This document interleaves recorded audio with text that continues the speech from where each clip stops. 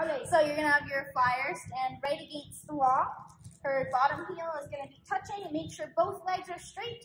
You can hit a high V, and then we're gonna pick one leg up, and we're gonna bring it all the way. You're gonna kind of grab the calf area, and then we're gonna push until the athlete says stop. Okay, and you're gonna hold for 1, 2, 3, 4, 5, 6, 7, 8, 9, 10. Now you're gonna have your athlete grab with both hands. They're gonna grab their shoe, and then you're gonna hold for 5, 4, 3, 2, 1, and then they're gonna push your hands down using their leg for 5, 4, 3, 2, 1. Give it one last stretch up as far as you can, and then slowly bring it back down. And then we'll do the same thing with the other leg. Watch that when we're doing this, that we're not throwing our hips out. We want to keep our hips nice and square.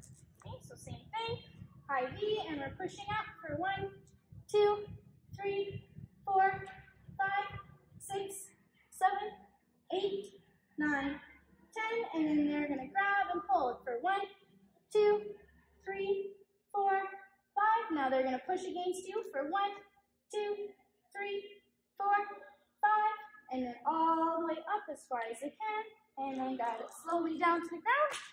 Now we're gonna have our flyer turn around. They're gonna have their chests to the wall, and we're gonna bring our arms up above our head. And now we're gonna grab one leg. You're gonna have one hand on the lower back hip area, keeping those hips square.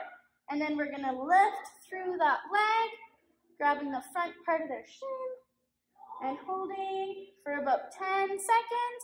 And then they're gonna push down for 5, 4, 3, 2, 1, and then give it just a little bit of a stretch, and back down. And then same thing on the other side.